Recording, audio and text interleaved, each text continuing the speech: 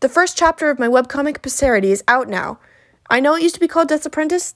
Don't worry about it. It's complicated, but now it's called Passeridae. And it's out now on Tapas at tapas.io/series/Passeridae or at passeridae-comic.com.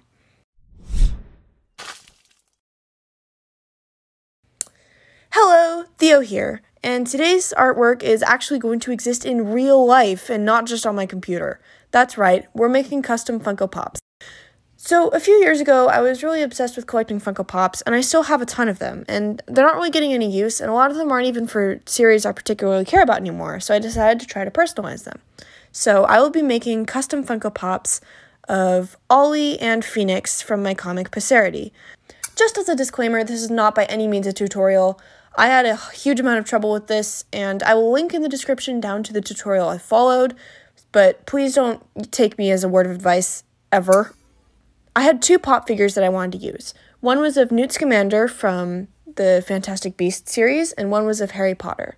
I realized that if I switched around the heads and added some accessories and clothing using Sculpey and then painted them, I would be able to make them resemble my characters the best. So I started with a quick little mock-up in Procreate where I digitally edited the pop figures to look like my characters just so I had a guide of what I needed to do. And then came the long and arduous process of decapitating the pop figures and switching around their heads in order to better fit my twisted desires. I'll spare you the details. You're taking a bath. Once I had all the parts disassembled, I was able to start making Sculpey clothing and shoes for these characters. It took me a little while to get the cloak for Phoenix to look right, but once I got it done, it looked alright, and I was pretty happy with it, so then I baked them. After that came painting.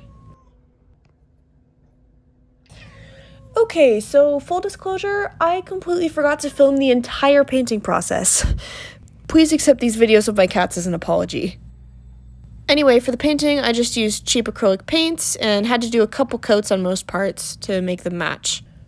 With that done, I was able to use super glue to reassemble everything. After that, I went outside to find some sticks for my garden to build some accessories.